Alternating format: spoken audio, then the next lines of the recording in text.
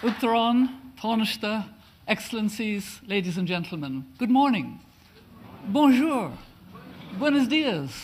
Bon dia. Jumbo. Giagiv. That's the Irish. It's wonderful to welcome you here. This conference started as a dream, and that was about 2.5 years ago. And now it has become a reality. And as you've heard, it is the work of a great partnership with the Irish government, and in particular with Irish Aid, but also with the World Food Programme and the Climate Change, Agriculture and Food Security Programme of SIGIAR. And I must also warmly thank the International Institute for Environment and Development, IIED, for helping us and helping many of you to prepare for and deliver to this conference, and to the Children's Investment Fund Foundation, CIF, and for making such broad and inclusive participation possible.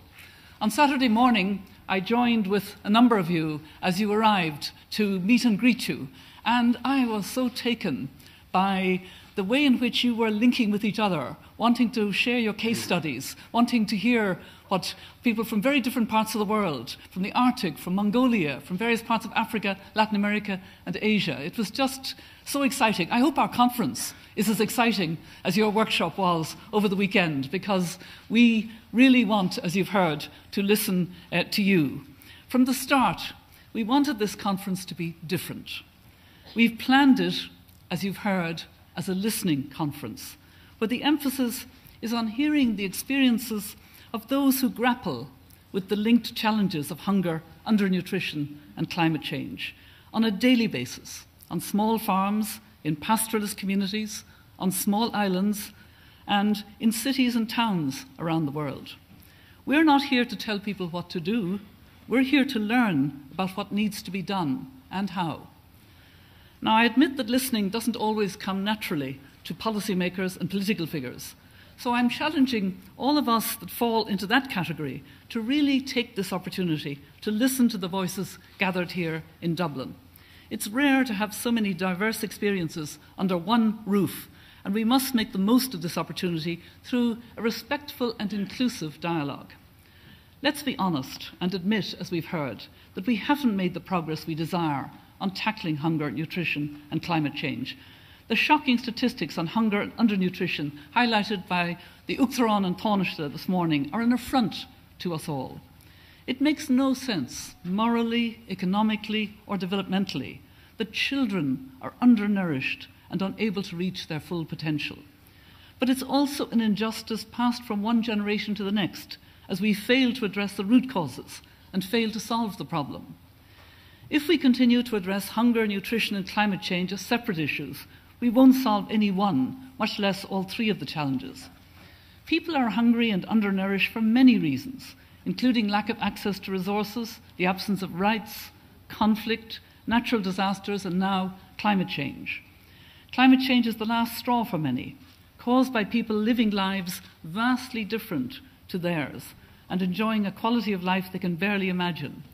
It is indiscriminate in its impacts, hurting those who have contributed least to the problem the most.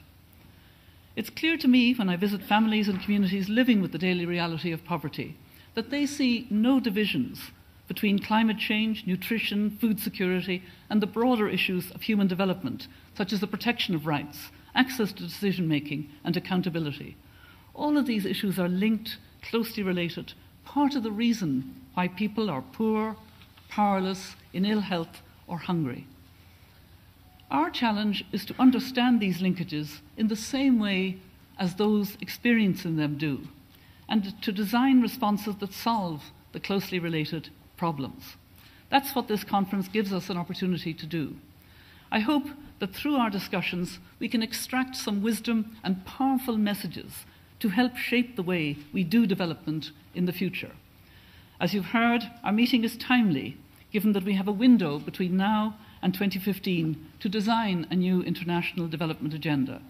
This matters because commitments made at the international level in turn inform national and local policies. And today we turn the tables to look from the grassroots up rather than from the top down. My colleagues and I in the Mary Robinson Foundation Climate Justice are working to inform the post-2015 development agenda through climate justice.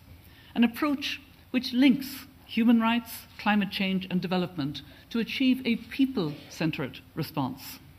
A focus on people may sound obvious, but it can be transformational, putting as it does the voices and experiences of individuals rather than institutions centre stage. With an ever-growing number of supporters for this approach, we can have the courage to face up to why we have not yet solved poverty, hunger, undernutrition and climate change. Together we can work to tackle inequality, uphold human rights, achieve gender equality, empower women and maximise participation, accountability and transparency in all aspects of development. Climate justice is also about giving voice to those most vulnerable to the impacts of climate change.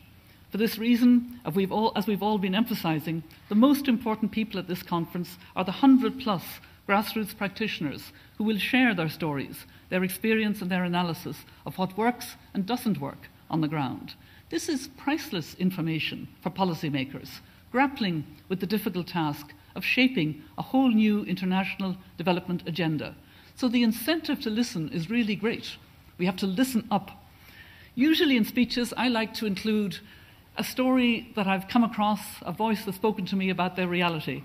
I'm thrilled that I don't have to do that in my message to you today. Instead, those of you gathered here will speak for yourselves on an international stage, and you will be heard.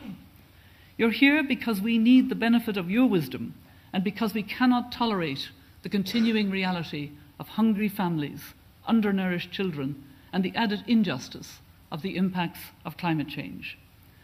We speak a lot in the worlds of human rights and development of helping people to help themselves. Every person wants to care for their own family. It's part of our nature. We have to respect this and create the conditions whereby everyone is afforded the opportunity to do so. By listening carefully over the next 2 days, we learn how to do this better. The truth is that we're talking about how to make a viable world in 2050. My 4 small grandchildren will be in their 40s in 2050 and will share the world with 9 billion others. How will they all look back on this vital period when it will be clear to them that we had the opportunity to take the right course by the end of 2015? How will we be judged? Not in the long term, but in 37 years. Will we stand accused of shirking our responsibility, or will we grasp the opportunity to set a new and viable course for humanity? Let's work really hard over the next 2 days to clarify and refine the messages we want to see in the post-2015 development agenda. Let's amplify the voices of those who need to be heard in order to tackle effectively hunger and nutrition in our climate-charged world. I know we can do it together. Thank you very much.